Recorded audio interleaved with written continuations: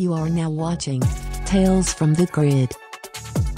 Hey everybody, welcome to another episode of Tales from the Grid. In this episode, I'll be discussing the Hasbro Super 7 Mighty Morphin Power Rangers reaction figures Wave 3. All these figures are available to purchase through Super 7 and other websites for prices ranging from $18 to $24. The Blue Ranger looks good. I like the simplicity of the figure, and the size and articulation is a throwback to retro figures. I like that the Blue Ranger comes with his power lance and also two forms of the Blade Blaster, but since there's no holster, I wonder if the second form of the Blade Blaster will clip to his side or if it's meant to be held as well. I like this Dragonzord combination and I think the figure came out great. The only problem I see is the ends of the Z's on the knees seems to be closed, but with a figure this small it's understandable. Compared to his packaging illustration, Squat is missing some details like the green circles on his sleeves and pants, the silver chin armor, the hair under his jaw, and his suspenders are above his pants instead of on them. Seeing how Squat is a side character to a side character, maybe there wasn't as much as a priority on his details. If there's articulation at the waist, it would explain the suspenders placement. Babu looks fine. They even added spikes to his thighs, hips, and his wrist. Rito's figure came out very good as well. I like how they included the mini skulls on his knees, hips, and shoulders, and they also put the eyes on his chest under the bones. He also comes with his sword and rifle. The Yellow Ranger wasn't included with the others in the promotional pictures, but Yichi's on the back of the box to be included in this wave. Other than that, the only problem I see with this figure is the saber-toothed tiger's fangs needs to be spaced out more, but she still looks good. I appreciate the inclusion of her power daggers. Whoever did the illustrations on the packaging did a fantastic job. All these figures look good. I definitely approve. If a Wave 4 comes out, I'd expect maybe the Thunder Megazord, the White Ranger, Alpha, Aziputty, King Sphinx, and Prentice Head. Thank you for tuning into another episode of Tales from the Grid, and until next time, have a good one.